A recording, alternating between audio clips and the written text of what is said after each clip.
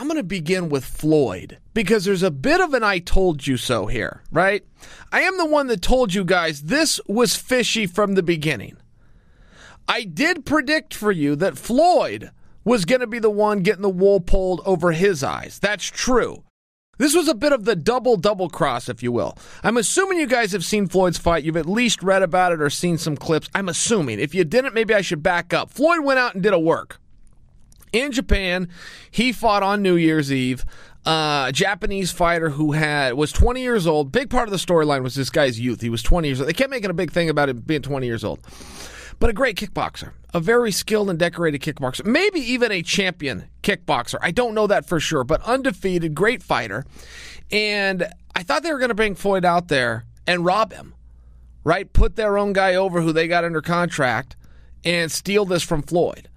They made it 9 minutes, 3 threes, so amateur time rules. And Floyd just never seemed into this thing. I mean, from the jump, the media was weird, and you're hearing that it's called an exhibition, and then you get the promoter to come out and go, oh, no, we're lost in translation there. That's an American term. Exhibition over here just means, an extravaganza, a specialty, an exhibition fight, not a sparring session. But Floyd had represented to the media that it was just that. It was a sparring session. So everything was very goofy from the beginning. And we all, trying to be the smart marks in the room, were trying to make the prediction based on logic. What happened was so many people started to catch on, so many people wanted to be able to predict the outcome, that they then double-crossed the double-cross, and they made the Japanese guy do the job. So, I mean, this thing was really weird. Just by example, okay, if you guys, I happen to stay up, but I'm a nighttime guy. But this fight didn't happen. I mean, the whole show was like 8 hours. It was painfully long, and all I'm doing is reading along. I'm reading the play-by-play at bloodyelbow.com. So, I mean, this thing takes forever. It didn't even start until 1 a.m. Eastern. So it's this never-ending show, and then when they finally get to the main event, which by now, I mean, you're ready to fade to black and roll the credits as a viewer, but you then have to wait because Floyd has not arrived at the arena. Floyd is an hour late. Nobody knows if the fight's even going to happen. So now everybody knows it's going to be a very fishy ending to the fight. That was very clear that this was not a straight-up boxing contest or exchange of any kind. But now you're wondering, oh, is that the big swerve? Is Floyd doesn't show up? I guess we got to reschedule. Ha-ha. Thanks, everybody, for buying.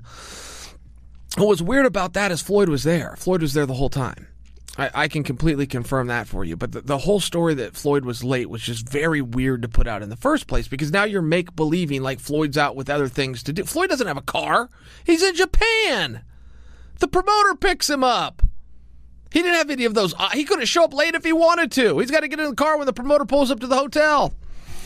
Plus, he was there. I knew people that were there. Floyd was in the arena. So that part of the story was weird because then they did make the viewer and the audience and the in-house audience wait an hour with this fugazi tale of Floyd not being there. Okay, fine.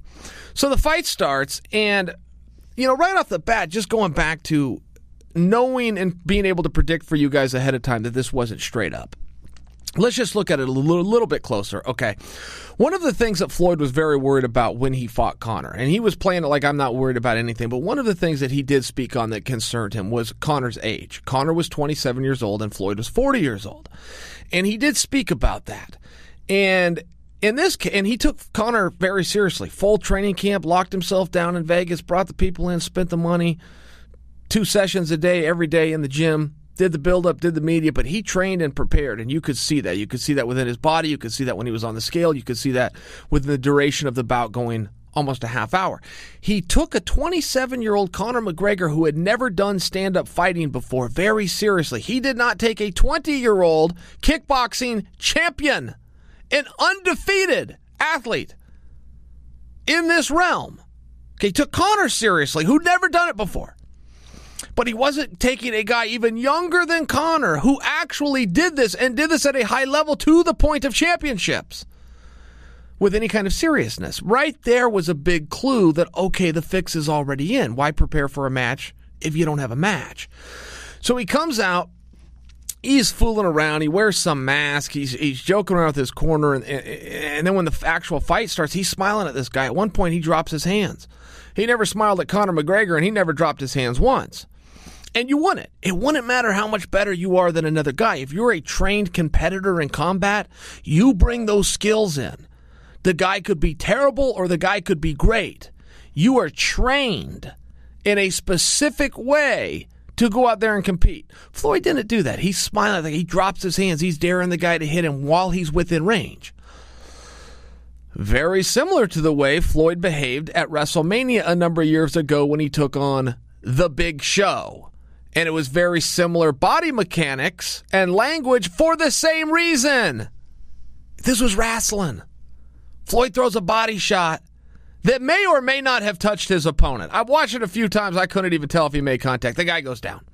The guy goes down a total of 3 times inside of 2 minutes. Conor McGregor went down 0 times in 30 minutes. Just to put it in perspective for you. If you'll also remember the Conor McGregor fight, there was a huge to-do about the gloves that they were going to wear. No Mexican-made gloves. No horsehair-made gloves. Specific amount of... all this inspection on the gloves. Conor McGregor could not have possibly cared less. Did not negotiate, did not send a team in, just send it over to me and I'll sign it. And then he talked about why. He said, guys, my entire life, I've never checked to see where a glove was made. What do I give a damn if they're made in Mexico? I have no idea where they are made. And I didn't even know what they put in gloves, let alone horsehair. So these were very important things to Floyd and his camp, and we know that, and we have evidence of that. In this fight, there was no talk of it, and they did it in 8-ounce gloves, which is the last thing Floyd was willing to do in the Conor McGregor fight. Conor McGregor, who had no experience. Floyd was taking on a guy with much more experience and let him have the glove choice. I mean, look, it was just weird and it was fugazi and I don't fully understand it, but Japan is different. That's a piece of the psychology. Ariel Helwani weighed in on this. He also thought it was a fugazi and worked fight. He's just saying, but man, I can't make sense of this because you let Floyd go over.